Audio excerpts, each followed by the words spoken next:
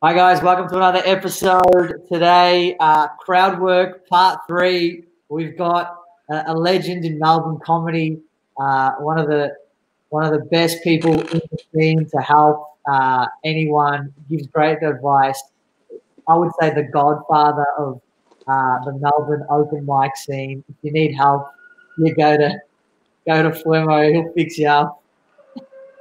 And yeah, Flemo, Fleming, how are you? Good, brother. How are you doing? You groovy? I'm good. We literally just had the start of this just before, and we didn't know. Justin didn't know we're recording. Yeah, I had to put my pants back on, and everything was bullshit. It was number one bullshit. Man. So Justin has just I'll call you Flemo. That's what we call you. Flemo has been in the open mic scene. How long have you been doing it for? 7 years, I think. I don't know. I've been on stage most of my life, so I guess in music, when I was a singer, singing with Pegasus, I was always funny, so I kind of had a bit of a leg up and how to control. I definitely knew how to control an audience. And command an audience and all that stuff. But yeah, I think it's been 7 years. Yeah. I used to smoke a lot of dope, you know that. So you do. When I first saw you, you predominantly did crowd work. Like you absolutely smashed it. Every time I saw you when you were out, you'd go, and I'd see you a couple of times at the Comics Lounge, and you did crowd work every single time. What would you say crowd work is? Well, there's different types. There's authentic and inauthentic. I'd break it down to that. There's pre-writing your crowd work, having it scripted and setting up people with so what do you do for a job? Oh, blah, blah, blah, blah, blah, blah, and make it sound like you're coming up with it, which I hate. I think that's hacky. It's all right if you've got a few, someone says something, you've already got something for it, throw it out there. But I'm not cool with that. I really hate that, and I don't like it. I think it's pretty hacky because I think everyone has the capability to tap into being authentic, and that's being the real you and being in the moment. And when you're in the moment doing crowd work, it's like that's why unfortunately, I was hooked into it. I did crowd work every gig for a good year and a half.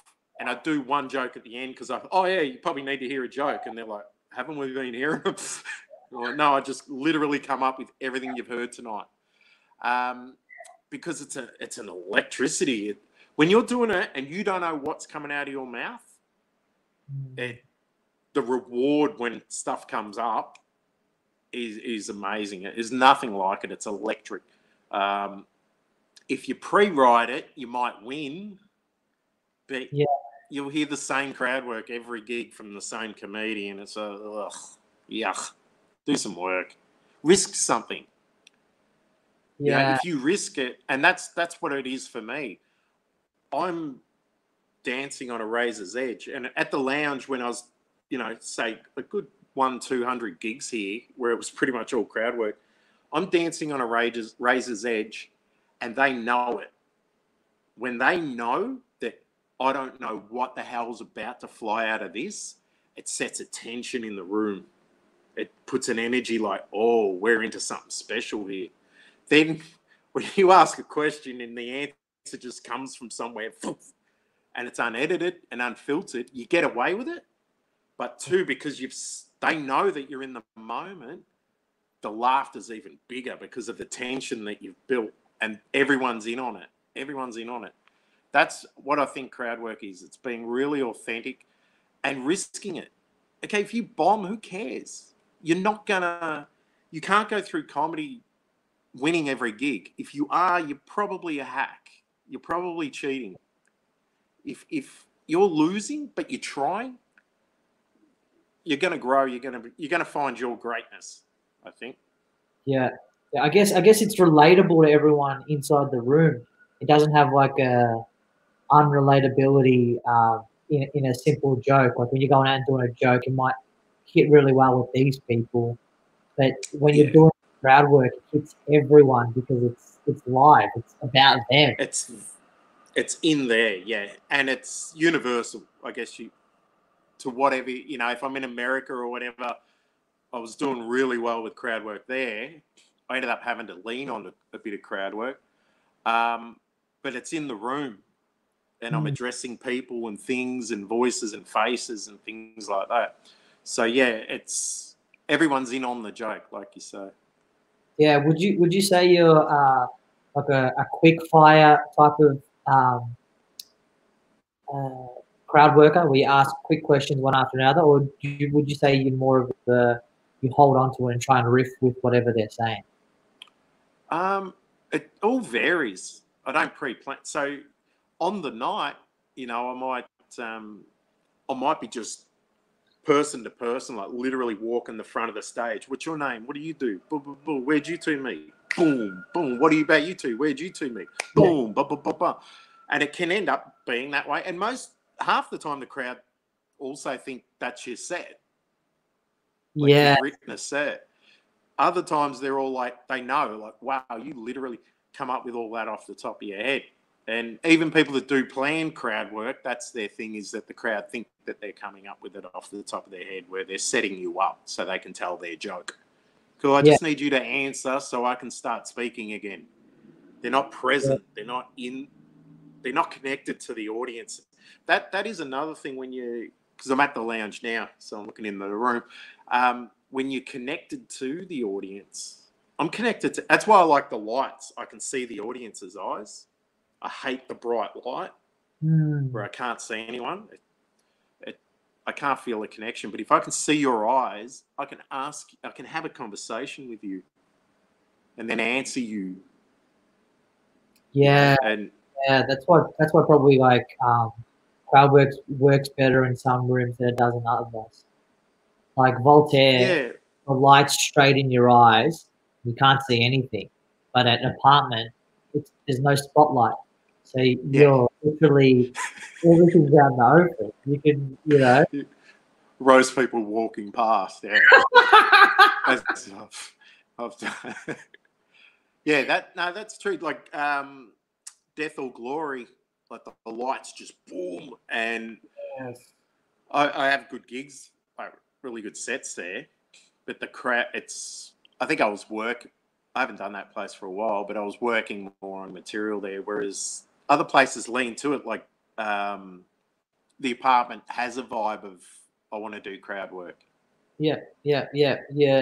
It's kind of like, that's why you go. Like you want to feel, I don't know, just part of the bar. Yeah. That place has, and the guys running it, like there's a really good vibe around that gig. But yeah, you want to, I guess you want to connect with people. And there's also some gigs, and I learned this in LA at the Comedy Store there, that there's certain, and people make this mistake, and I laugh. They go up there and there's two people there, and they're like, oh, what's the deal with, fat zombies? Well, I was walking at the office the other day. And it's like, you can't just do that. It sounds stupid. Like, why are you acting to them? There's nothing you can do. When you're at the Comedy Store and it's midnight and there's two people there, you have to just go, hey, what's the deal with you two? Blah, blah, blah, and make it conversational. Like, you might be working on something. Go, I was thinking about this the other day, how TV commercials go a lot longer than they used to. Blah, blah, blah, blah. You notice that? Like, what's your favorite? And you just have a conversation and make two people laugh. If you can do that, then you can make 4 or 5 or 6. Then you can make a whole room laugh without material. Yeah, I was just speaking with Ian earlier, and he said he did like 12,000 people. He did I think it was a theater, and he said he broke them up into different sections. He's like, oh, those are the rich people, those are the poor people, and he was able to do crowd work even with that many people. In one of those settings, like 12,000 people is a lot of people, and to still have more intimate in that way is incredible. Yeah, that's a smart way to do it. And I've done similar things when I was in music, so I'd have big crowds, where I'd get the crowd to chant certain things, but you pit them off against each other.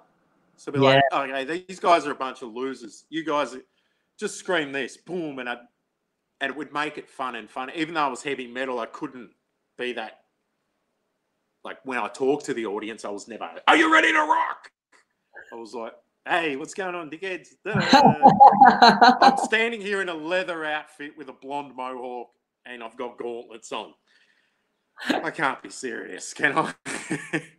I tried it in the first gig back when I was like 19, 18 or something, and are you ready to rock? And I was just like, that doesn't work. All right, how you going?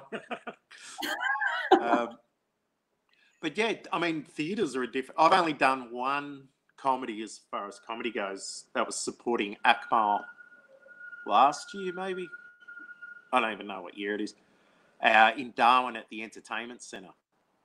And that was a different vibe. I did 2 sets because I was emceeing, and I did crowd work there.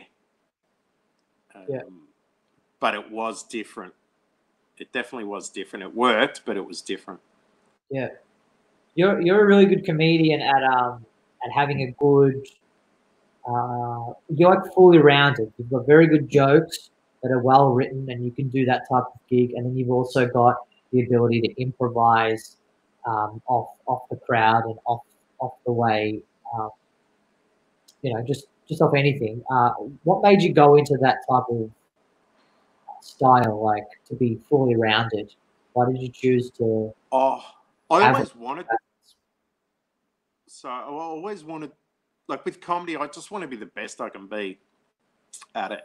And in everything I ever done, I've always thought, have as many strings to the bow as you can. So if you're just one style, you're stuck in that one style. Yeah, I don't think it's just a time thing. Like you want to be great when you start, and you want everything to come to you before you're even ready in comedy. And like anything in music, I was the same. But it just happens. Crowd work was a fear, and I'm sure it is with a lot of comedians, even professional comedians, like bigger ones than me or more experienced ones than me, don't do real crowd work. It's all set up because they're scared.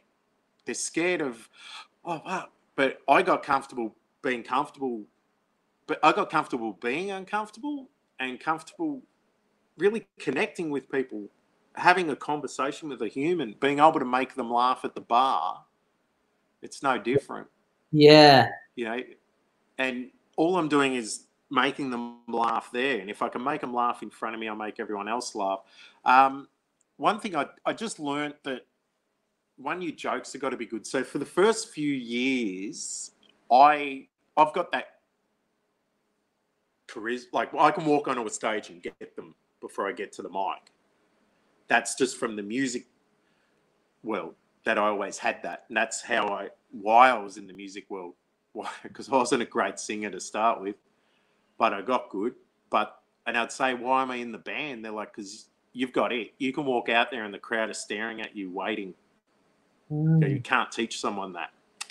But I was mindful of that. So when I come into comedy, I was getting away with murder up there because I was very crass. A lot of young comics make this mistake. They get up there and they say stuff that they think they're being like their idols. They're saying what they think they're hearing. Oh, Bill Burr comes out and says this, or Stanhope says this. But no, you're just saying it in the most blunt, crass way. There's actually they're not saying those words. You're just hearing those words. Or that style. That's where a lot of people, and I was the same. I'd just get up there and my first set in comedy was at the Espy for Raw, and I got heckled by the MC. Wow.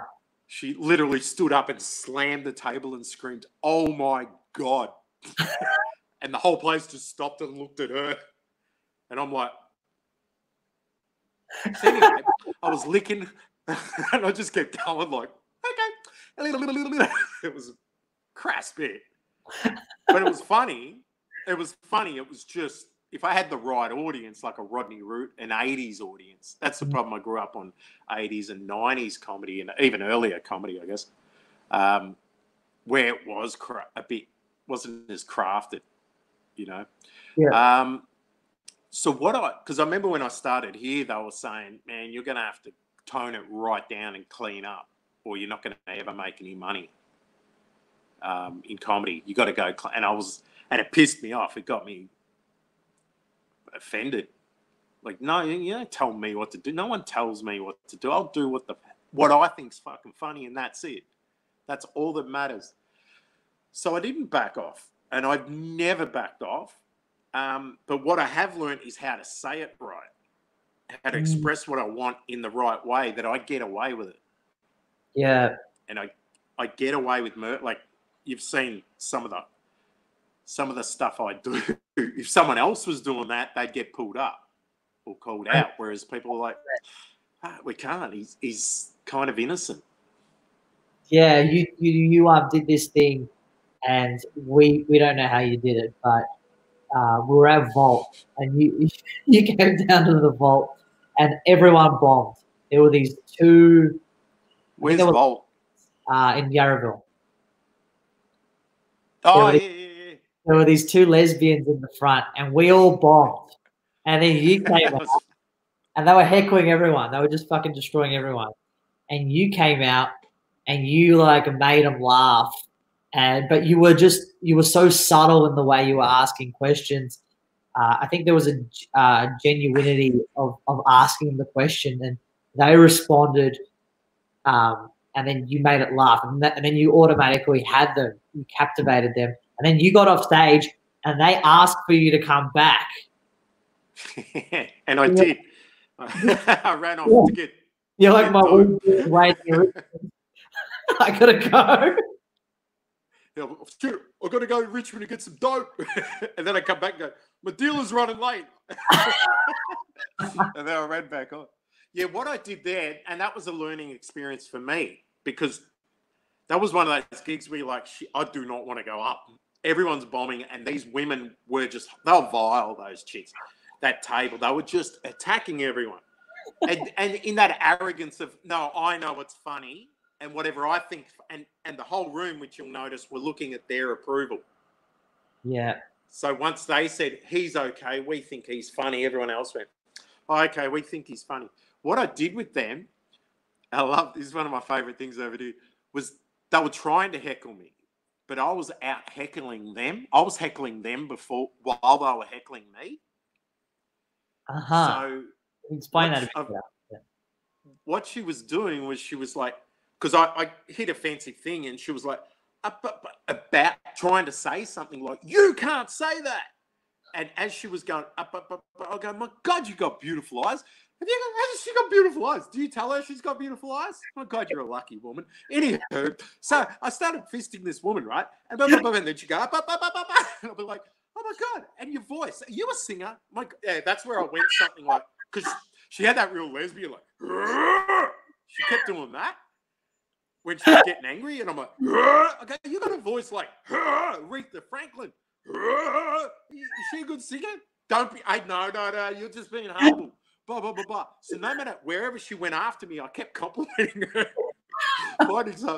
And she's just like, oh, I guess I am a good singer. And I started singing with jokes or something to her. Yeah. And I out-heckled the heckler. That was the gig where I out-heckled the hecklers. That was the trick in that one. You said to her, I still remember it. You said, you guys, oh, you guys are lesbians, huh? You're like, was there a lot of team sports when you were growing up? You play a team? A lot of softball in that family. It was so fucking good, man. You were able to just quell a rowdy couple, which essentially have the moral, like in society, like current people like hating whatever. They've got the moral high ground on top of you. Like they see you as a straight white male, and they're like, oh, you know, you can't be saying that. And we're lesbians, blah, blah, blah. You can't make lesbian jokes. And you're like, all right. Really? You want to say I can't do something? And I don't, that's the thing, I don't care if I bomb. It's like, oh, you told me not to, oh, I can't fuck a midget? Bitch, please. Watch this. I'll do it. But you've got that, I don't know if you watched the Michael Jordan Last Dance thing. No, I haven't watched it yet. I've been meaning to. Yeah, I'm so still jerking off the Tiger King. Carol Baskin. So Michael Jordan, he goes, you know what? I don't want Nike. I don't want, because he signed a deal with Nike, and he won the Olympics with Reebok, and he goes, I'm not going to wear the Reebok logo because I'm with Nike, because I'm not going to show it. So what he does, they're like, Reebok's like, you have to wear it, else you're not going to get the medal. You don't want to pick up the medal. So what he does is he gets a American flag and he puts it over his shoulder, but on top of the Reebok logo. Nice. And so I'm thinking, like I'm using that analogy. It's the way you're doing crowd work. You're doing what you want to do, but you're doing it softly, and you don't go over, like you don't offend them. Yeah, I had to work on that. You know, like I said, I was pretty full on, and I've never really got many complaints or anything. When I was on tour with Akmal, supporting him, I noticed one thing, that I was getting two types of people particularly coming up for photos after gigs. Most of those gigs went good. It was dudes with their tattoos on their neck, their cap like that, bit of meth on their chin. You're loose. You're loose, bro. People would love that. Obviously, because I'm loose as. And mums, like older women, would come up and they'd be like, I did not appreciate what you said there. That was really naughty. Blah, blah, blah. And they'd sort of have a go at me, but they go, can I get a photo with you? Yeah. It's like, well, that's really weird that's the two in particular. Like, people had a good time, but they were wanting photos. And I don't get that at the lounge a lot, where older women would want photos. And I put it down to, I'm very analytical, that I'm their son's best mate. The one that they get up on a Saturday morning, they go to the kitchen, and I'm already in the kitchen eating Cocoa Pops. Yeah, I let myself in. How you going? Because I'm like that. I was always like that. I'd always end up in other like with the lounge. I'm like part of the fam. Like, oh yeah, I've let myself in. And I think they're like, oh, you're that cheeky little boy from down the road. Your heart's in the right place. You know, you're not doing this maliciously or anything like that. But yeah, I definitely, I think with my writing, once I come up with something and I start working on something, there's a way, actually it is quite deliberate. So the midget one and a lot of that set, the reality TV stuff, how can I fuck a midget on stage and not get in trouble? How do I do that? So then, and that's how I look at it. Like, how can I do this and not get in trouble? And that's my personality growing up. I would always run up, like I was sent to a reform school and shit like that. And my principal, I remember he grabbed me by the throat one day, just because that's what it was like. He just started strangling me behind a door. And he said, you know why I hate you so much? It's because you know where the line is and you run up to it and you fucking stop. You don't step over it so I can't kill you. And I was like, oh, yeah. It's probably a fucking good thing. Because they were allowed, it was the only school in Australia where they were allowed to hit you with a pipe. They had a pipe called Uncle Bob. And I'd get other kids, I'd make other kids fuck up so they'd get it, so I could sit in the window and watch people get belted. Like, I set him up. Who tells the teacher to suck their dick? You idiot. It was your first day. Wouldn't have fit in that bad that you'd tell a teacher at the most notorious school in the country. So yeah, that's how I approach it. I look at because I love that stuff. Like, you'll never get me doing boring elevator shit. Yeah. It's not my personality. It's not my way. So a lot of my stuff is I have to look at it and say, how do I get away with saying this where they can't touch me? And I think I sort of do to a larger extent. Yeah. Do you think it's better to do more gigs or better gigs?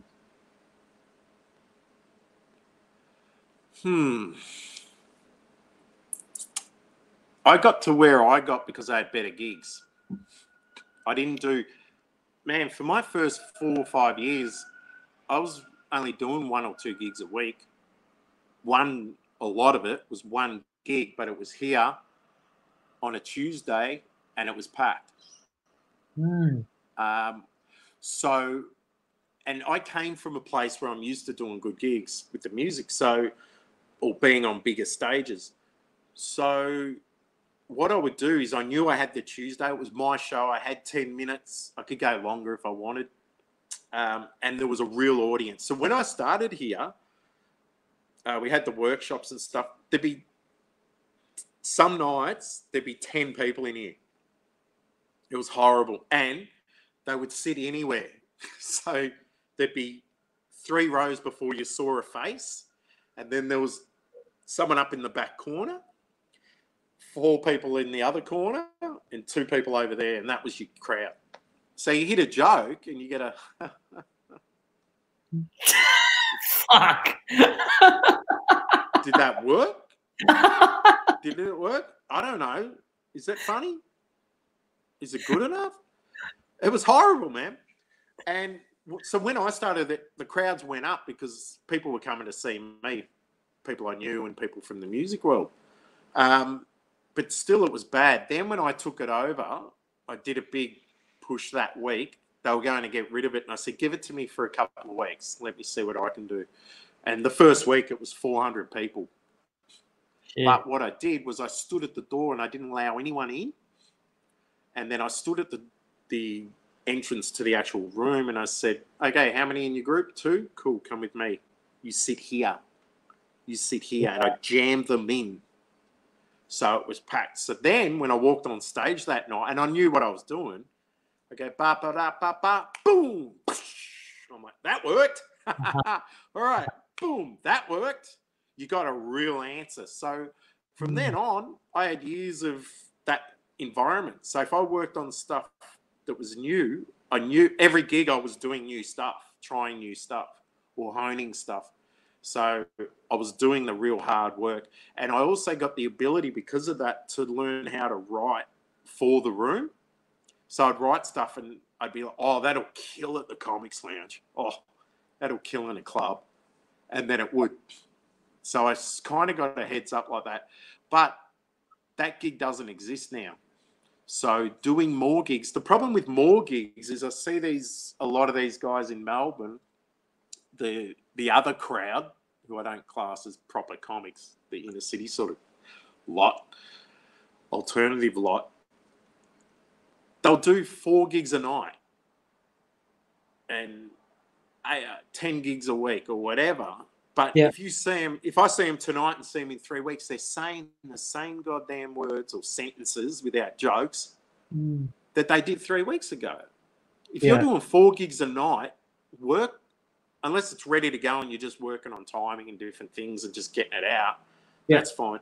But if I'm on my way to another gig, ideally you're writing out, listening to it and going, that bombed. I said that so wrong. That came across really wrong. Better fix that. They don't do that. There's no point doing heaps of gigs unless every gig you're attempting, you're risking it. That's why I say you can't bomb if you're doing something new. Okay, so if you've got a 8-minute spot or a 7-minute spot or whatever, or 5, start with your strong stuff. Try get them in your hands so you can work on your new stuff.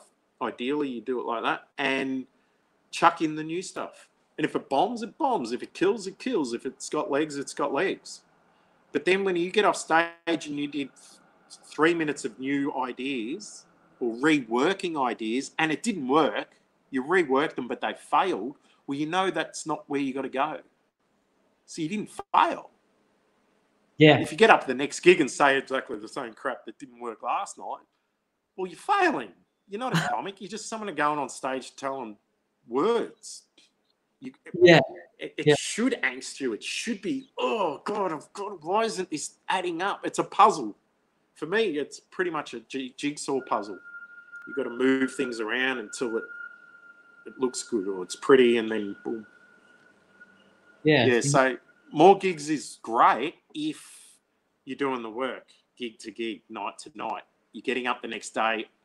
You know, everyone, I'm pretty lazy, so I haven't, I had a job when I started. I was a private investigator, and that didn't last long because I was like, I prefer to just work on my jokes all day. Have money. Yeah, these guys are cheating on each other. But I got a set in 10 minutes. I got to go. Well, I'd be writing jokes, and then cars would disappear while I'm writing a joke. I'd be like, oh, shit, where'd the car go? Oh, fuck. I'd be burling around the streets looking for people. Like, oh, shit. I have to write in the report. I lost him through traffic. Cheaters, more like war and everything. But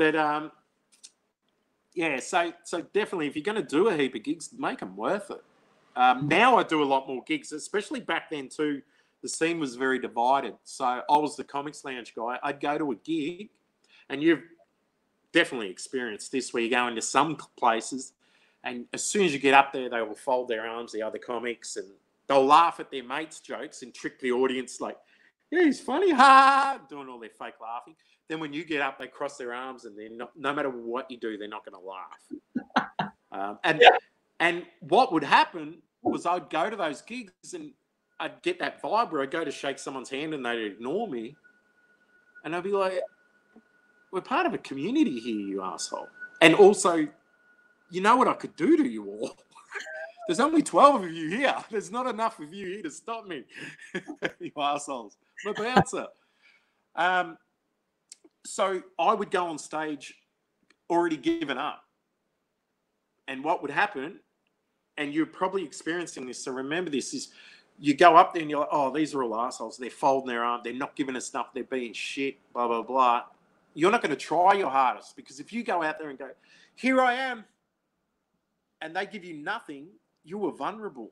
And they got to shoot you down at your most vulnerable, where you gave everything. So you just go up there like, oh, yeah, and you half deliver your jokes and you're half invested. Therefore, when they shoot you down, they didn't get to the real you. Yeah, yeah. If you understand that. So you've still got to go up there and just go, whatever, boom, and just be you. Be open and be as honest and the best version of yourself. And there was one gig at Gorilla where the MC was one of them that when I started was not nice to me. Yeah.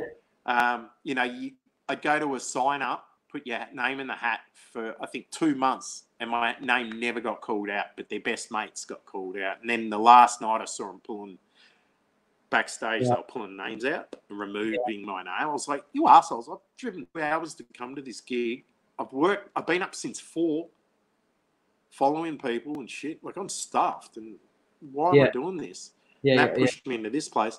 But I did this gig at Gorilla, and the MC was one of them. The first act was one of them.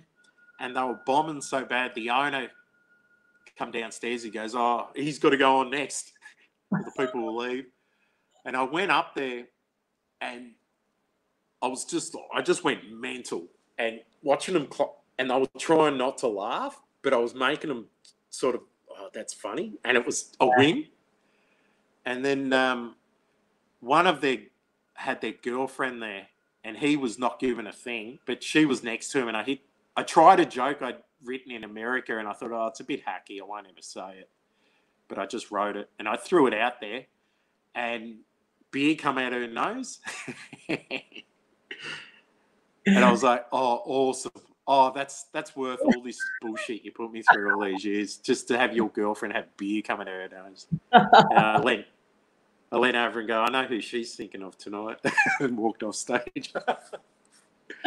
Yeah. I've found. Yeah. Sorry, go. No, you go for it.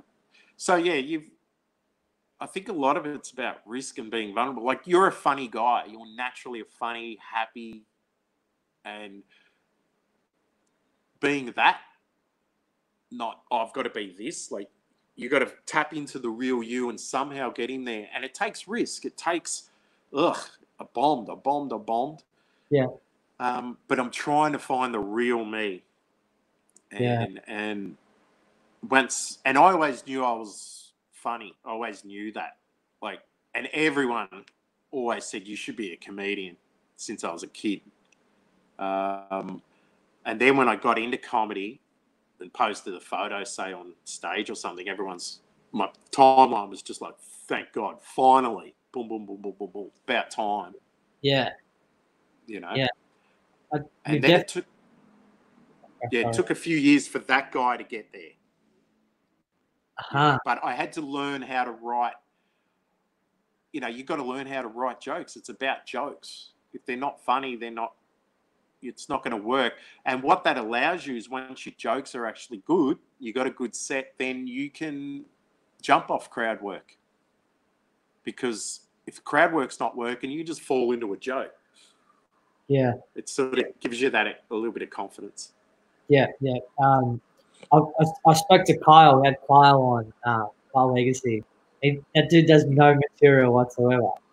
Yeah. I thought I just said that, but yeah.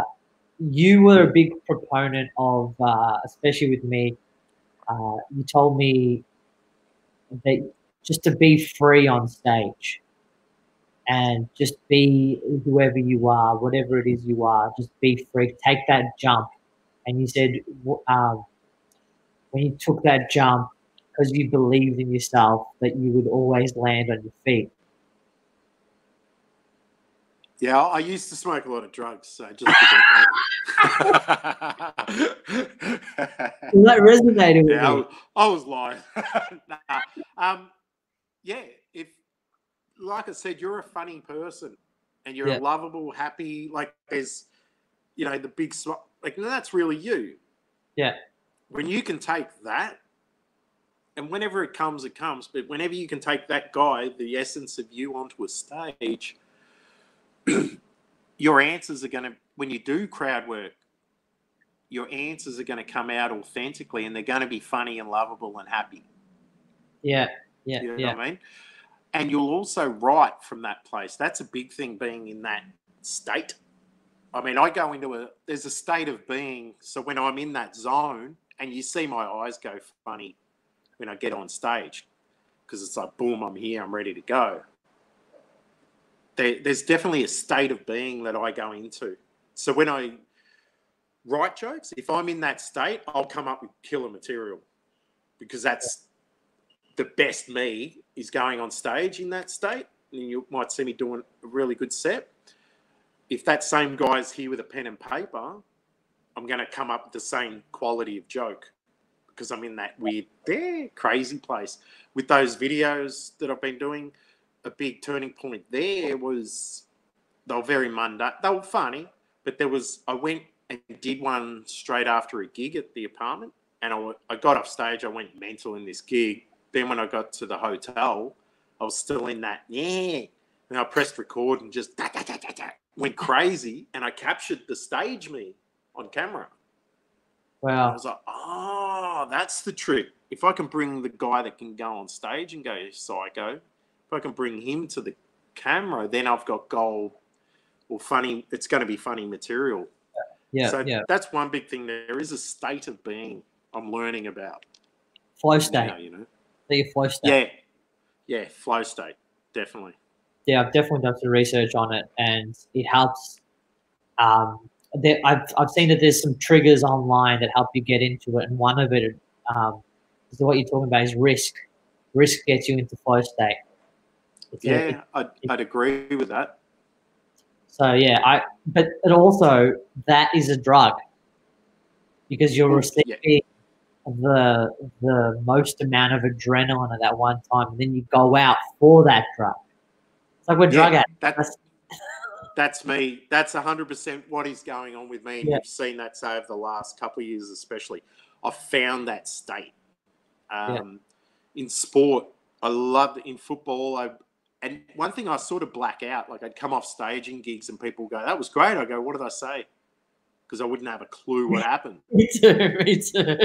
It was a blackout. And in football, I remember there was games where, especially the era where I was captain at Dandy, I was the leader, I was the boss, I had to protect my boys. So I took it to another level.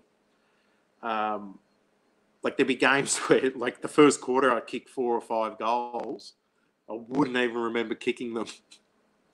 I'd just be on like, "Oh, we got to win this game," and I'd just go, "Give it to me." Take the ball off my own teammates and run away with it and kick it. Like, things that were just. And in music as well, when I write, I go into a state and I've got my techniques. It's a completely different technique. But yeah, if you can take that state where you're blacking out, try get there as much as you can and get used to it, get comfortable with it. It is a drug. That's like, I mean, I'm fortunate I don't do 5-minute spots anywhere usually. But I'm in the state as well. And a lot of the venues go, "Oh, he's in the zone. Just let him go. Of course. Don't mess with him." The values too.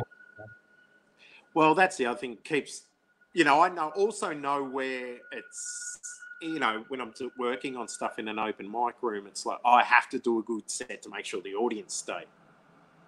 So for the next lot of comedians. So that also takes it out of your head, where I'm doing it for other people, for my friends. So it's like, okay, these people are going to leave. Hey, let me go up now. I'll go up next, and I'll just boom, boom, boom, boom, boom, make them laugh, and they let it out, and they start learning to laugh for the night, and then the next act has a good gig. I learned that here, actually. If there was ever someone was bombing, like the first 3 or 4 acts, say Hughesy, like our biggest comedians might bomb because they're working on new material. The crowd are like, I'm like, this is my night. If they leave, I'm in trouble. So I'd have to go up there and lift it. Yeah. So then I'd go to the break with me, and then people would stay because cool, we let it out. We forgot the first act. It was little things like that. I got trained. I look at it now. I trained myself how to lift the show, but it wasn't about me looking good. And I say that to a lot of you guys with MCing. When you MC, try this where you go up there and it's like, and you just look at the other comedians and say, "I'm going to have a really good set so my mates can have a really awesome show." Yeah. It's about them. And what will happen is, by default, you're going to have a good set because you're selfless and you're not thinking about you. You're just doing it because you're protecting, looking after me boys. Yeah, that's more like a captain mentality. Yeah. And rarely has that ever failed. I see that as a really powerful tool. Think about the other people, not you, not the crowd. Think about your mates. They're going to have a killer show because I set it up for them. And I don't care if I look good. I don't care because you're doing your work. You're like, I'm working on things here. I'm learning how to be a better MC. Once you get good at MCing, then you're MC, you're getting more time on stage than everyone else in a smaller gig anyway. Sometimes I feel like I'm being a bit selfish when I do crowd work. No, when I'm not doing crowd work. When I'm not doing crowd work, because I know I can get laughs from it, and if I don't do it, I know it's not gonna improve the night. Like I know I'm like if I'm doing my written material, it feels like it's a 50-50. It might work, it might not work. So if I because crowd work elevates the audience immensely, I genuinely feel selfish when I'm not doing it. Yeah. I know what you mean there. I've had that where I've killed with crowd work years ago, and I'd fall back into my material now, and it was like, oh, fuck yeah, I better go back to crowd work. Because it was a massive drop off. The last quality was a drop off. Yeah. Going into material. That's a flow state. That's, like I say, when you're doing welling crowd work, go into your material, but take that same state. Make sure you're recording it, and don't be rigid in the words you got to say. Like, this would help you where you've got a bit, say your Anzac bit, for example. You're doing your crowd work and it's killing. Then fall into your Anzac bit light. Be really light. So it's not what you've pre-written. Just I'm going to go this way, but I'm already in that state. Yeah. And you might find your gold. It might find its way through the rigid path. So, but no, I definitely had that same thing. You go back to normal material and you're like, oh my God, normal material sucks. Oh, I still do that. Like, I've got hundreds of gigs I haven't listened to, probably 300-400. And I was listening to them last year. I was trying to go backwards through them all. And because I did say there was probably 200 gigs of crowd work. And I'm like, oh, there's got to be gold in there. Yeah. And I'm laughing at it myself, going, oh, that's because I can't remember it. And I'm pissing myself laughing at the shit I'm coming up with. But it's like, that can never be a joke. Because girl, there was one Turkish girl and her friend who was Lebo. And her name was, not Beretta, something like that. And I've gone, what's your brother's name? It's fucking 12 gauge and brass knuckles. Like, I can't remember. Her name was something that was along that line. Yeah, yeah. And I just riffed on it for ages, just boom, boom. And I was punching the audience's head in. And then I was laughing. I thought, oh, that's awesome. And then I got the pen. I'm like, I can never use any of that. And a lot of the gigs, I got nothing from it. And that's when I stopped doing crowd work. Around that gig at the Vault. That's when after that night, I stopped doing crowd work as much because it was like, I've got no material. Like, I do, but I should be writing new material and growing in that sense. So I went back to writing jokes and struggled, for a while. I guess with my process, it comes from, I kind of feel like it comes from somewhere else and falls into your lap. I don't come up with it. Yeah. So how do you start writing after you've shown that you're a great crowd worker, after you know that, okay, I'm funny? How do you go to write? Well, I remember what happened. I got the book. So it was New Year's Eve, and I hadn't written for a couple of weeks. And I was like, oh, God, I got to write jokes. Like, I've got to go back to writing jokes. And then New Year's, the fireworks started, and I was sitting in the van smoking dope. And that's the other thing, and not judging it, just writing a joke. Well, that's a joke. It's not great. I'd never say it. I think I did say this one a few times. The fireworks went off, and I thought about, everyone's dogs and cats are going. You could hear dogs barking. And, they say you got to lock them up because they'll jump the fence and run away. And I thought, what about all the homeless people? Have they got up, jumped, and ran away and found homes? Not great. But it was like, oh, cool. I'm thinking funny again. Oh, cool. And then it led into more jokes. And I don't think I wrote anything good for a couple of months. What I deem, I've got what I think is a high standard for me. And also, so say with that midget joke, that one I wrote in LA a couple of years earlier. I saw the billboard for their show, the TV show, Little Women of LA. The original joke was this, that there's all these little midgets and they're posing on their limos and all this on the huge billboard, which is that big for midgets. Sorry. And their husbands are behind them and they're normal size and they've all got creepy looks. And I'm like, fuck, if I worked for the FBI, I'd be checking their Google history.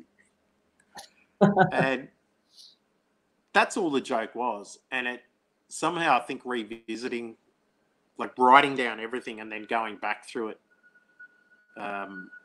putting it in Word, into a Word spreadsheet, and just keeping stuff there and going back, because you've got jokes now that, you know, will be horrible, but in 4 years' time, you've got the tools in your toolbox. Yeah. To build them into something good, and that's the same thing with me. Four years ago, my toolbox was completely different. I didn't have as many tools in it. Now I've got better quality tools. I've got better tools. I've got more tools, and I can turn a joke into something funny really fast, or might take time, but enjoy the process of crafting it. Yeah. And, you know, in music, I would get into a state when I write, and I believed that I didn't write the songs. They were already written. In music, I always have this theory that songs are already written, and all it is I'd play the guitar and I'd just get myself into a zone, into a frequency where I'd tune into certain music. I'd sort of picture it this way. Cool, I'm in this certain frequency, then the song would come down to me, and then I'd write it out. Sounds a bit hippie, airy-fairy, but I guess comedy's a bit the same, because if I look at people ask, how'd you write certain jokes? I'm like, I have no idea. Yeah. It just fell out of my face. So I tuned into a frequency. The joke's already written. I was just the one that tuned to it. And I believe that too, because I've got a style, like a type of joke. I always go there. I'm always on the edge of the cliff going, Yeah. I don't care. Like, I'm right at the edge all the time, pushing it. Yeah. So I attract that same type of joke and that same level of laughter and that same level of offence, pushing it. Yeah. If you know what I mean. So that's one way to look at it, I think. But then I've also shown you the joke mining. Like, I'll do a lot of that. So some jokes just fall out and they're great. Not much work's needed. They just naturally fall out, and I'll go on stage and just work them night after night until it happens. Other ones, I'll be more clinical and I'll sit down and I'll joke mine them. So with the reality TV stuff, some of the subjects I just wrote out, MasterChef, or was it Farmer Wants a Wife, say. Everything about farms, everything about wives, everything about farmers, everything. What's the opposite? What about Gamer Wants a Wife? Okay, everything about gamers. Okay, the interview's not with him, it's with his mother saying, can you please get this fucker out of my basement? Blah, blah, blah. Just what if? Yeah. Just hitting every element and then looking at the spreadsheet with every word written on it and match, and words will trigger. We go, oh, that and that. Oh, that'd be funny. Blah, blah, blah, blah, blah. Like with my brother joke about him being a cricketer and playing for Australia and me doing porno. Perfectly written. He's got red balls. I've got blue balls.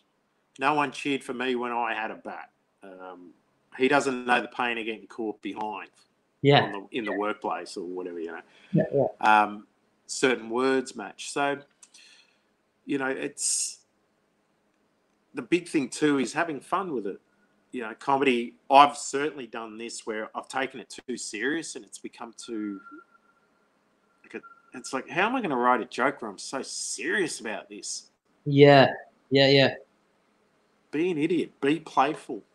And you guys have helped me out a lot, like you younger guys. That's why, like, I didn't do open mic for years. And I'm grateful that there's guys like you and Huey and Alessio, Paulie, like just people where it's like, cool, I want to go there because I want to see you guys. Yeah. I didn't have that when I started. It was really a horrible vibe. It was really unfriendly. Now I want to go there, and I enjoy, like, when I look over and you guys are pissing yourselves, losing it. I'm like, cool, It's made open mic. I don't think, I'm up here and I'm too good for open mic. But there was a point where I did think that. I thought, I don't do open mic.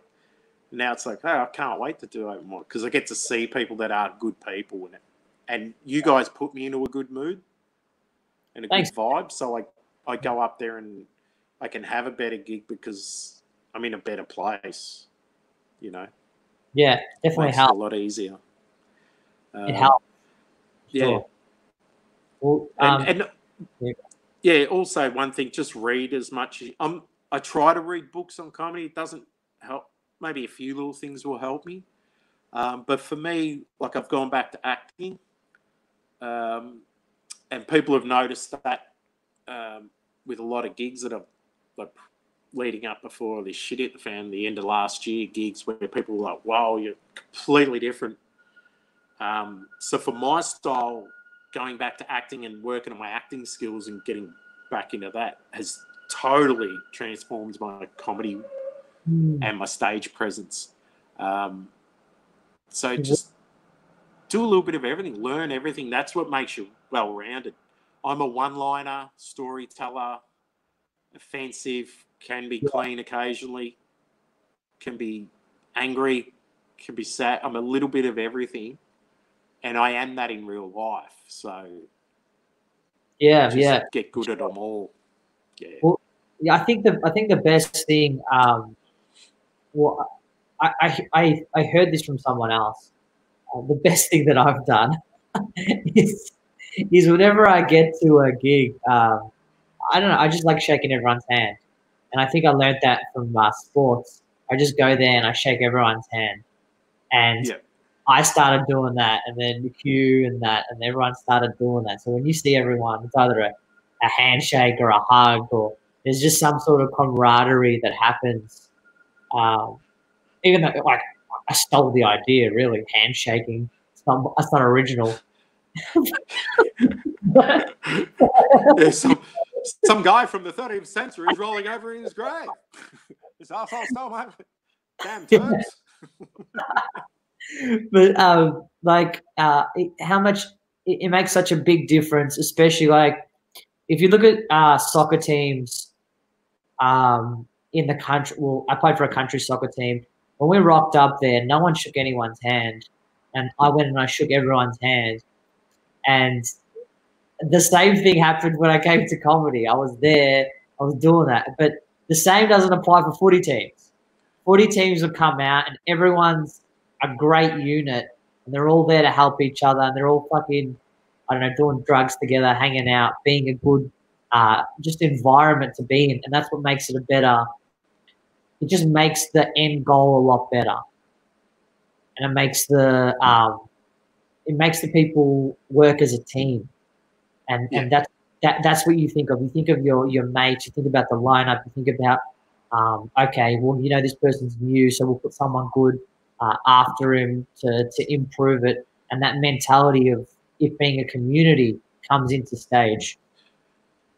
And I love communities. About like the comedy community. We would be so much better if we were all just helping each other out. But there's not many. There's not many. There's you. There's no one else really that we can turn to. And there's a lot that won't want to. When I ran the workshops here, so I'd have a pro running it every week, and then they'd MC. So after you'd done the workshop, you could watch them. But there was quite a few where I'd say, oh, would you run the workshop next week? The younger comedians would love to hear from you. And they go, why the fuck would I help them? You're going to take my jobs in a couple of years. Fuck those cunts. And I'm just like, whoa. Yeah. Ugh. And they're big comedians. Like, they're ones who are on TV and different things like that. And it's like, oh, your shit. Just give back as much, Yeah. Just thinking now, there was a point a couple of years ago where I thought I've got to give back as much as I can and help.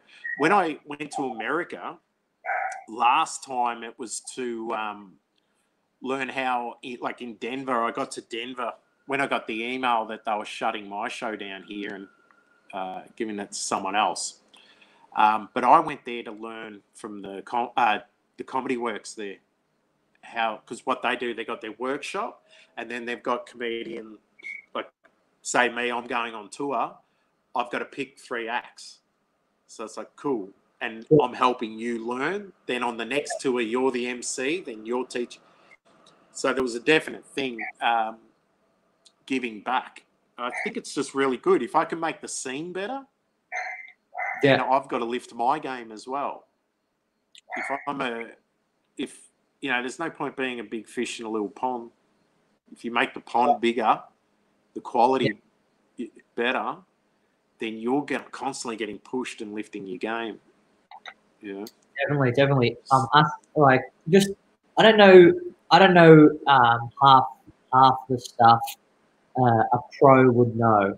Like someone at the top, I don't know half the stuff. I'm in no position to give out advice, but sometimes you don't need advice. Sometimes you just need someone there to just, I don't know, talk to, or someone there to just, just talk about your set. It's not really necessarily to be a big fucking act. It's just about human decency, and it's lacking in our fucking, in our scene.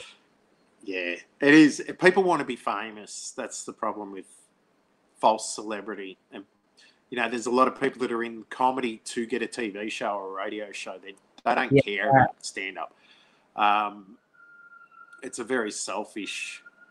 Of course, There's a lot of selfish people, and that's, I don't mind, but just don't come to my gigs. I don't want to be around those people. Ugh.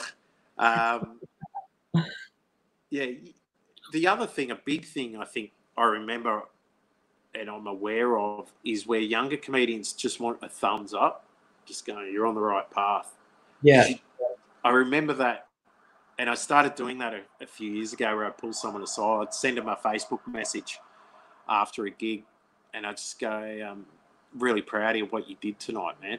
Yeah. You handled yourself really well. And I'd get a message back like, oh, you've just made my night, blah, blah, blah. My train ride home is going to be that much better. But what it is I do remember people would ask, oh, am I killing it? Blah, blah, blah. But what they really want is, am I on the right path? Yeah. Because you don't know. You don't know, am I going the right way? Because there is nowhere to go in comedy. You're like, well, I can work towards doing a festival show, but anyone on the street can do a festival show. Yeah, you don't have to have a quality control, so anyone can do that.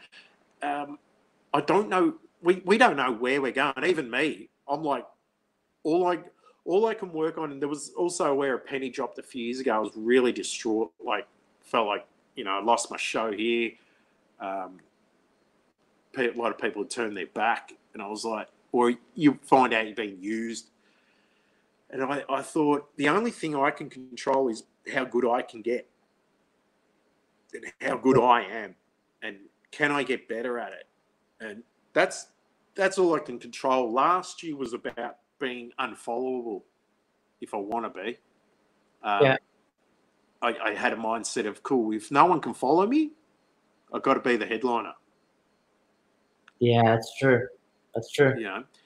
And in a lot of the gigs, I don't go that hard where no one can follow me, because that'd be a shit thing to do. But just going, cool, well, if I want to, I can put the pedal to the metal and finish the night now. But never doing that. I don't think I've done that to anyone. But yeah, that was just my mindset. Like, okay, opportunities are not coming now, so all I can do is just work on me and get as good as I can, read as much as I can, write as much as I can, practice as much as I can, be as critical of myself as I can. Not pat myself on the back where it's unworthy. Yeah. What do you think of the Melbourne Comedy Festival? Hate it. That's why I've never done it. For the first few years, I was like, well, I'm not going to do it until I'm good enough. Yeah. And even a few years ago, people were going, you're good enough. You should be doing a show. Like, people will come and see you. Even when I was with Akmal, or when I caught up with him last or whatever, he's still going, man, you've got to do a show about being in porn. Like, people will come, And I'm like, I don't find anything funny about it. Like, I've got some jokes about it, but that whole thing of writing a story out, you know, I think Melbourne, the problem with Melbourne Festival is anybody can come here. You can pay you $600 and you can put on a show, whether you're good, bad, or anything. It's like, and then to get into one of their rooms, you've got to be in with their crowd. And then you've got the festival club and you've got to be in with certain people to get on there. So then you can get on ABC. And it's like, well, none of your acts could follow me. Yeah. Am I going to get on? No. Yeah. It's not about the best comedians. It's not about value for money. It's certainly not about the audiences. You know, I don't think, you know, I just don't think there's 600 shows. I really think there should be 60.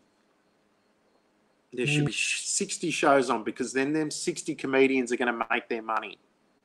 One, the audience are not going to leave and go, I'm never, like, could you imagine you and your partner go, all right, honey, we're going to 3 shows. You pick 3 shows and they're 3 open micers. Yeah. And then even some pros that are not pros, but they're pros here.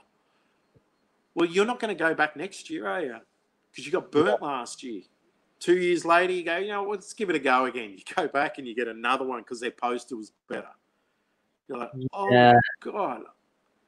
And that's the problem. It's bad for stand-up comedy. And the other thing is, what the festival pushes and this scene pushes is a type of comedy that they want you to be into.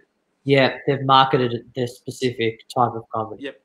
And it might not be good comedy, but it's politically correct, or it's got an agenda behind it, or it's like with Raw. If you open with, hey, I'm a male feminist, I think, let's listen to him. My last Raw set that I did, I walked on stage, the judges got up and walked out. They didn't even listen to my set. And I heckled them as they walked past. They've got, I haven't even told a joke yet and you're leaving? That's the best. That's finding the best open mic comedy? No, that's an agenda. That's bias. Because I'm a white man and I'm muscular or whatever, you know. And with Raw, like, there was a couple of them where I should have gone through. And I'll tell you, the funniest one was not the last one, the one before. I was, they were calling out all the winners. There was 5 going through. And everyone that had gone up were horrible. And everyone's going, you're going through. Yeah. And I had my hat like this. I was in the corner of the room and yet had to walk into the middle and walk up the center to get to the stage. And I'm like, oh, there's one more, that's got to be me. Not out of arrogance, but just out of odds. Because I was like, well, they got no laughs and I lit the room up. Okay, well, obviously I'm going through. This is to find the best comedian. And I started walking to the stage, and I'm at the back, and I'm about to turn to walk up the center, and I'm turning my hat like this because I was on stage like this. And as I've turned the corner, they've gone, and going through is Melissa, and I've just sat down on the first chair, like, and it was timed it right, where no one knew that I was walking up there to accept the. Oh, that's hilarious. One more step and I would have looked like a dickhead. Oh, man, but yeah, that's the festival. But I mean, everyone's doing it, so if you can get 10 people to listen to you every night. There's a gig every night. Mm-hmm. If you can do spots, do spots. It just has a bad taste. I've been to Montreal twice, and you know that's curated, and you've got to be picked to go there. And they're not all the best comedians. I've seen some horrible acts in Montreal, you know, and I've seen some Aussie acts, namely the one who heckled me in my first gig, the MC, in Montreal, and then watched it on Channel 10 and heard the canned laughter that wasn't in the room when I was standing in the room with the other owner of the Comics Lounge. We were like, and that laughter wasn't there. Yeah. I was in the room. I was standing right next to the camera. Oh, you've just canned laughed at this crap to make you your acts look good. Yeah, You know? yeah. I remember my Raw set. I did my first Raw set. I did it. I did it this. I did it this year. Yeah, January or so. Sanjay was on performing. Sanjay Parapanathan, and he come on and he was like doing his pimp act. He was, I don't know. He was wearing like a big jacket or something. And then he gets off stage, and towards the end of it, it fizzled out. He wasn't that funny towards the end. And I just come on and I go, "What's going on, you saucy motherfuckers?"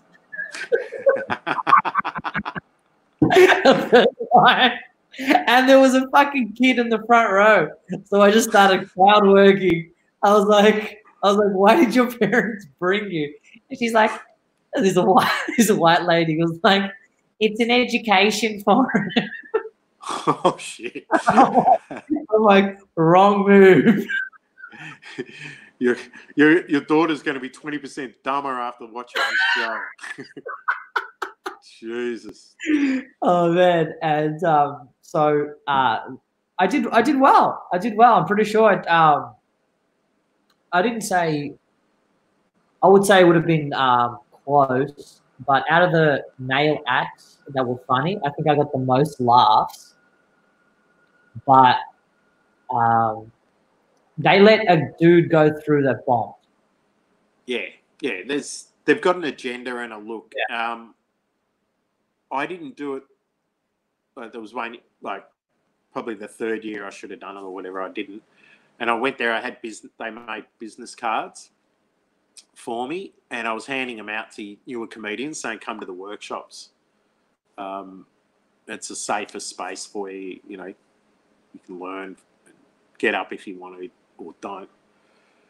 And a big comedian now, a really big comedian who was on his way up, was judging, and he was over my right shoulder. I was there with a friend, I think, and they called out the winners.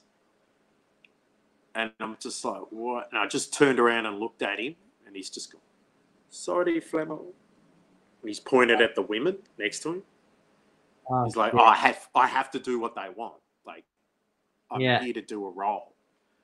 And it was just, and I gave him the filthiest look, like, "You sell out. Yuck. Is it really that worth it?" You know, and he's a big star on TV now, but it's like, still, you got to look in the mirror someday and go, "Oh, yeah, I'm." You got to look in your own eyes and go, "Yeah, I was really cool with what I did to get here." Yeah. No, it's interesting. And, yeah, I'm different that way, where it's like, I'll get to wherever I'm supposed to go. It's hard to know where you're going to go or where you're going to get in comedy, because I'm not going to bow down to their style or their, you know, I'm not going to take out, as I say, I'm not going to remove all the funny bits out of my set to be like that style. Yeah. It's very wordy and whatever. I'm not bagging them out as much, but it just doesn't matter. We all know comics that aren't big but are that much funnier and better acts. It's true, yeah. I've actually got cut of myself after the Raw set that I did, because I went out and I did material I knew that worked. And I actually got pissed off that I was like, why didn't I just treat this like another gig that I was trying to improve on my stuff? Why did I just go do? I felt like I lost a gig that day. I had a whole. I'm like, I could try some new shit, you know. And why did I do old shit that I knew worked? Yeah, I tell people in the workshops, like, treat Raw as another gig. Just always sign up because you got a gig, and there might be a good crowd. But when I did, I remember there was a dude, Johnny AU, he's a cool dude, and he quit comedy because he couldn't handle the stress. I remember he would be pacing up and down like, oh my God. Like, your life depends on this. Like, my career depends on winning and getting through. Yeah. Like, everything. And I think after one of the last Raw, the one where I turned my hat, he just quit. Because it was like, he's having panic attacks and he's going to have an aneurysm. Worrying about it. Just You know, treat it like your own gig. And the good thing these days is when you're doing stuff like this, you know, and you're cluey with social media and you're cluey with videoing and different things, this is where you find your niche. You find, like, I'm finding an audience with my videos. It's growing slowly but surely, but they get my humor. I'm unfiltered. Yeah, you know? I'm not holding back. Like, so proud of this. In one of the new episodes, there's the backstory of this show is there's a Nigerian guy and his future wife's like 40 years older than him. Yeah. And she's just a bitch.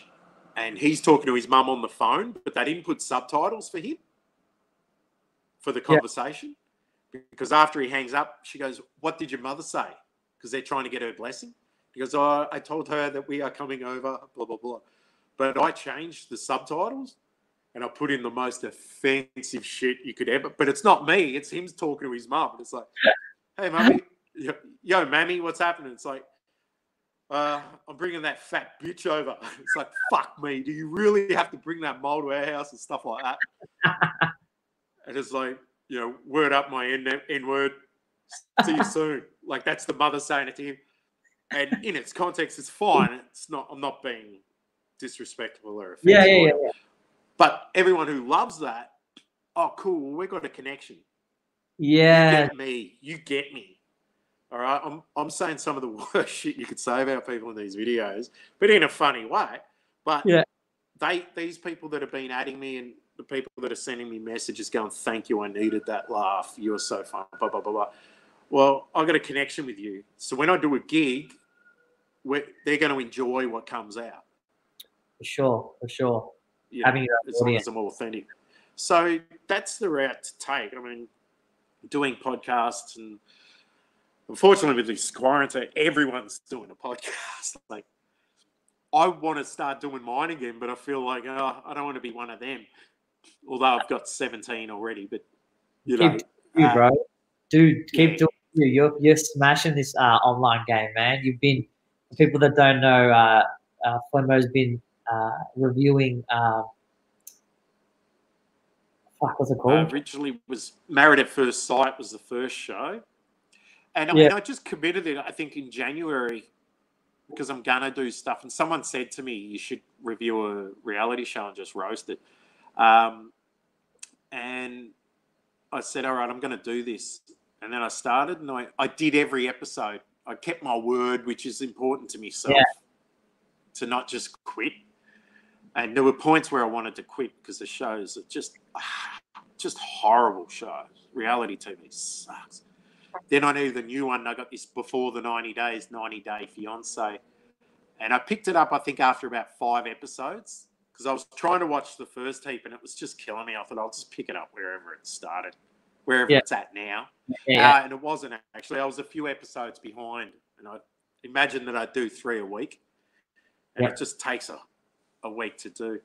Some people wouldn't be able to watch the actual thing because they haven't bought it, so they'd type it in on YouTube, and then you would come up, but you're more entertaining than the show is, so they would just consistently watch you. People don't want to watch the show. Yeah. Some of the reviewers actually go, like, all it is them talking to camera going, and then Michael came out and Michael said, "I don't love you anymore." And then Lisa said, "Well, I do love you and I'm not letting you live." Blah, blah, blah. And they're just saying what literally happened. Whereas I'm cutting in video clips from movies and like, and the good thing with that too is some of the video clips have become like, I keep bringing them back each episode. Like if someone says something stupid, articulates a word wrong, like this lady Yolanda from Vegas, black lady, she's like, "No, I asked him, AK instead of AS. I keep asking him." And I'm like, "No, I'm pretty sure it's ask."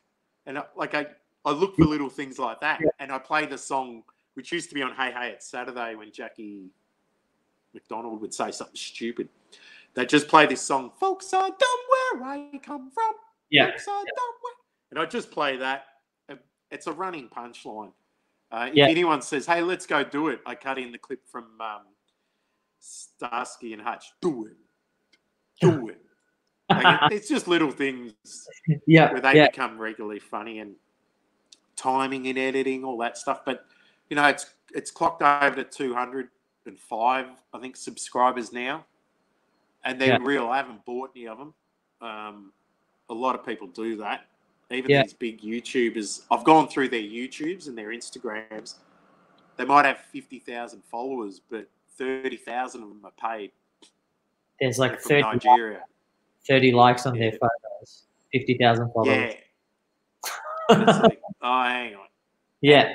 And I've gone through, their mates, a lot of our YouTubers here, and I've gone through, and they've got the same followers. And it's like, oh, yeah, that's the same. They've paid the same person to like all their pages and stuff like that. And I'm like, no, I'm not going to fall into it, because that's an easy trick. You can sit there and I can bump it up by a few hundred, which makes you look bigger. And then people go, oh, I'm going to like it too. And I want to know what the truth is. I want to know what's real, and I'm going to stick to it. The trick with YouTube is people just get because you need 1,000 subscribers to be making money. So people just start on 1,000. They buy 1,000, which is not dumb. It's very smart. Like if you did that, you'd probably be making money right now. But no, I'm getting copyright claimed on everything. Yeah, but you might be making copyright claims, but you put out like a 2-minute video of just, I'm dealing with COVID, blah, blah, blah. And then on that video, you get money, You know what I mean? Yeah, there is something. I think it is starting to snowball. And if I get onto the right show, once this one's done, I'm going to have to do some things until the next show starts, because they're pushed back. I was about to do Farmer Wants a Wife.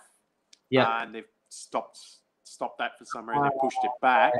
See, that'll be good for the Australian market. Yeah. The Bachelor US, there was a new one supposed to start. So if I'm doing two at once from different regions, at least the fan base will go up, or the following will go up, and then Well, people are still going, still making their review money. People that review politics, they watch a Trump clip, or they watch this clip, and then they get it, they cut it up, they break it down, blah blah blah, and they get 1 million views on it. And you're like, this will never end. It's not like a TV show. Like, it won't stop. But there are so many TV shows that you can just do any, and everyone would be like, it's great. So you're doing well, man. You're smashing it. Yeah, and like I said, I know how to edit now, and I know how to do all those things, which I didn't know at the start. And that was the goal. Like, at least I'm going to know how to do. I'm going to have better skills. And I mean, I've been looking at doing like different interviews. Yes. I see him, and this dude's just lying through his teeth, and I'm like, all right, I might start breaking down, because they're quicker, so I can pump one out a day, and it's not like doing my head in.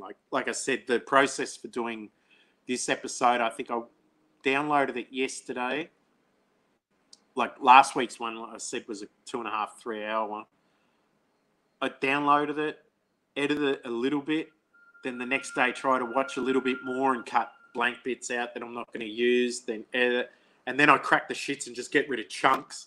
So I'm like, oh God. And then sometimes I'm just left with what I've left with because of my temper. And I'm like, which is good, because it's like, okay, I've got to make this funny. There's nothing funny about what they said. How do I make that? And so there's all these different comedy skills that are coming into play. Funny editing. Sure. In the last one, I edited stuff where this guy's, it might have been the one before, where he's got a history of assault. He's been in prison, and I'm making it out like he was glad to be in prison. So I edited in a prison scene where he's like, dropping the soap, but he's actually, so with his words, I'm making it, and I'm really proud of it. Proud of something. So I'm keeping it in my mind. Remember that word that he said he was proud of something. When he says something else, I can cut out not proud of it, cut out the not and put proud in. But little things like that where I'm being being a smart ass, basically. I'm loving it. That's good, man. You found your calling, man. You found something that you like doing and that is going to get you an audience. And I think if you continue in that direction, by the end of, but I reckon by next year you'll be someone that people are looking up to in the Australian comedy world, that they want at every show, because you're going to have such a following, and people realize how genuine you are. They're going to go to, I don't know, Sydney Comedy Club or Sydney Comedy Store is going to call you up and say, hey, we want Flemo down. And they're going to actually hunt you because of, you're able to bring in audiences. And the Married at First Sight thing, you made yourself, I reckon 100 people subscribe to you from that, or maybe 150. Yeah, probably 150, I think, from that. Yeah, but 1,000 watched you, 2,000 watched you. So 2,000 people in Australia already know that you're funny. Well, the last 7 or 8 videos from that show hit 1,000, and a couple, like 1,500. I think one hit 2,500. Yeah, you do. Yeah, it's and it's a funny thing too, which I'm still working out, is like you put one out. Let's say I put one out today for this week's episode. I've got 5 days for it to sit there. It won't get many views. But if I release it on the night before the next episode, like I did this week, it went foof. And I'm like, it makes no sense. It's because people want to watch it. Yeah. People wanted to watch it, so they're fucking And Maths was the same. I was like, hang on, people have. I put it out on the Sunday morning before the show starts because they'd get a few days off from that show. Wednesday to Sunday. I put it out. I'm like, oh God, I'm fucked up. I put it out too late. Boom, and it's like 1,500 views. I'm like, what? That shouldn't have happened. Like, can't time it. Don't know when. Just put it out there, and if it does, it does. Doesn't, it doesn't. Who cares? Don't even look at it. Just reply to the comments. Thank people for their comment and appreciate it, and a bit of banter, and that's all you can do. That's another good thing that I think we all do it. That's what we preach to each other in this scene. We're like, someone puts a comment, reply to it. Always reply to it. Yeah. And that brings engagement and brings more people to your shop front. And it shows respect and gratitude for people. You know, with music, when I was in Europe on tour with the last album, after a gig, there'd be a queue of, thousands of hot women just there to get my photo. And but there'd be a queue of, fans or whatever. And they'd come up and I'd sign the album and get a photo with them. But that was the time for me to say thank you. They'd be like, thank you for coming to our country or whatever. I'd be like, no, thank you. This stuff's from here and here. Like, it's from this guy and you like it. So we've got a connection now. Yeah. Okay. You've connected with what comes from me, out of me. So thank you. I couldn't be in your country if you didn't like me. So this is a time for me to go on tour and say thank you. I got to live. A little kid got to live his dream. Yeah. And I'm taking that same approach. There's people in my comments section that comment on every video, and they got into me from Maths, and I've brought them into this other show. So I and same in music with Pegasus, we've got fans from the early days who become close friends with the band because they were the first fans. So I've got that same feeling with these people. It's like, oh, you're my homie because you were there from day one supporting me. It's a very similar music mentality for me. I reckon you can still get fans, those Pegasus fans. I still reckon they'll come over, and once they hear about it, once you start making moves, Rolling Stones magazine writes a nice thing about it. Yeah? Well, I reckon. Well, there is a point, like with the comedy, there was a point where it was like, oh, don't market to them yet because you're not good enough, and you don't want people coming to see you when you suck, because then they're going to go, oh, we gave them a chance, and it might be 4 or 5 years later that you're good enough, but they're like, nah, you burnt me 5 years ago. Yeah. You still got that stench on you. So with the music, there'll be a move. I don't know. It'll show itself eventually where I'll hit them. And Right, man. I Get really them on board. you'll find like I don't know, just a chance, an opportunity. Maybe hosting. Maybe you can host like one of these death metal events. That would be Yeah, sick. there's 10 minutes. that's one thing I am doing with these videos is I'm mindful that I'm working on my hosting skills, like hosting the camera. Yeah. When I went back to Pegasus in 09 or 08, I wasn't supposed to join the band. I was only going there because I was acting at the time in TV and shit. I was only supposed to go back to the band as a host for a TV show that was coming out. I was supposed to be the host. The band were the backup it was a guitar show. Yeah. Like Guitar Hero, but with real guitarists battling against each other. And I was supposed to host it and then sing a song with the band at the end of the show. So I started rehearsing with them just to get my voice back to where it needed to be. So I definitely do see, I mean, even with Married at First Sight, I'm like, well, if I can say with the next season or by the next season, I'll be even better at everything. If I can do a cleaner cut, not so much cleaner material, but a real clean cut of it, there's no reason I couldn't have my own show at 11 o'clock when the kids are in bed roasting the maths people, you know? Or on Foxtel where I'm roasting reality TV shows. Those things are sort of in my mind. I'm like, I would say stick to your YouTube, man, because as soon as you get someone or a network that's behind you that's still trying to push, they're always trying to push an agenda. Yeah. That's what I'm scared when it comes to TV. That's why I'll never give in to TV. I'll just say, actually, I'm just thinking I could probably roast the Big Bash cricket or something like that. Oh man, that'd be so good. Exactly. And with your name, you could get your brother to share it.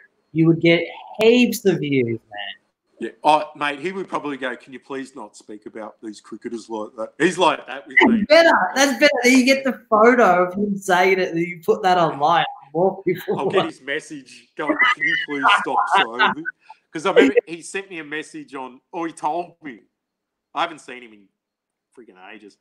He goes, I had to unfollow you off Twitter because you were saying offensive things, jokes and stuff. And I've got a lot of kids following me. I'm like, oh, fuck off, faggot. You suck. You're weak as piss, mate. Tell me to do it. Give you a headbutt. But yeah, if I can work out a way to roast the cricket each week, do my recap. Yeah, that's a good idea. No one is going out and saying this guy's shit, this guy's good. I used to do that with the soccer teams. I used to roast. I used to do like 3 minutes of just going off at. Okay, let's look at the match. Like this guy was fucking shit. Because what I could do is go after the commentators too, as well. Oh man! But go after him, like where it becomes a ridiculous hate crime. You know who does that? Red Bar. Have you seen Red Bar? I think I might have seen one thing, or I've heard of Red Bar. Man, this guy roasts every single comic. Every single one of them. He roasts, like he'll go off at Andrew Santino. He'll go off at Joey Diaz doing Xanax. He will. Yep, that's what I heard about him. Yeah. I think Joey Diaz talked about it. He actually looked at a reply, but he'll go out. Should let my dog in. Oh. Just make sure your dog doesn't jump on your pajamas. This is my podcasting shirt, right? Oh, it. Do they have a men's range as well?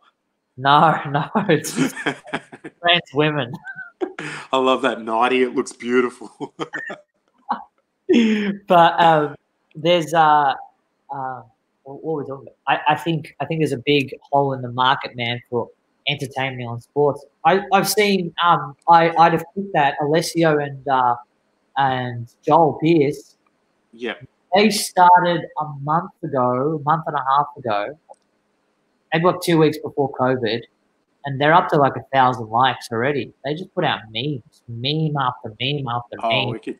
Just destroying each footballer and everyone is like, even the people that are writing hateful stuff, they're replying. They're like, "We'd love you to come on the show, call up, blah blah." They just keep slamming every single thing, and I think that is great. It does have its backlash to it, but when you get someone on something that's like, I don't know, it's crude, but it's so true that it's funny. And they'll find their groove as well. Yeah. Like, you'll just get funnier at doing it. And no, don't go there. That's not worth it. This is how to, you know. And if people are talking about you, remember Skid Row, the heavy metal band? They were huge in the 80s and 90s. Yeah. We were on tour with them back in 2009. And one of them on the plane, I was talking to Rachel Bolan, I think, and he said, no publicity is bad publicity. Remember that? Because unless it's in the obituary, it's all good. So whether they're talking shit or whether they're praising you, it's good because they're talking. Yeah. I'll never forget that. Yeah. Yeah. So, well, online, it amplifies, man, because you can get a word out instantly. Like, it's so quick. So many people. If you think about how many people learned about the virus, it was instant. It was in a day. It was in a day. Bang, bang, bang, bang, bang, bang. Facebook, YouTube, blah, blah, blah. Everything, bang. Everyone's found out about it. Like, no one right now doesn't know about COVID. No, exactly. But you can't say that about anything else. Like, maybe, like, you know what I mean? Like, everyone knows about everything, like nothing else, but they all know about COVID. I mean, even AIDS is pissed off with it. What about me? Yeah, dude. No one cares about AIDS anymore. Right. I've been trying to get it. No one will come in my eye. I've even dressed up like Dean Laidley the other night. I'm like, come on. Nah. Oh, man. All right. It's been an hour and a half, man. It's been a great talk. Thanks for coming on. You've been awesome, man. I've done 2 podcasts. My pleasure, bro. My brain's pretty fried. I can't even think. We've podcasting for like 2.5 hours. Yeah. Thanks so much for coming on, guys. Justin Fleming, follow him. Check out his videos. They're very funny. I had my mum on just a bit earlier before we started, and she watches the videos too. So definitely someone to watch. If you're a fan of Married at First Sight or reality TV in general, this man is slowly becoming the king of it. And yeah, great person to watch. Puts in the work too. They're not easy to make. So check it out. Give him a follow. No, thank you, bro. I appreciate chatting to you. It's good to see your head and your beautiful 90. Anytime, man. Anytime. All right. Thanks for that. Thanks. See you guys. See ya.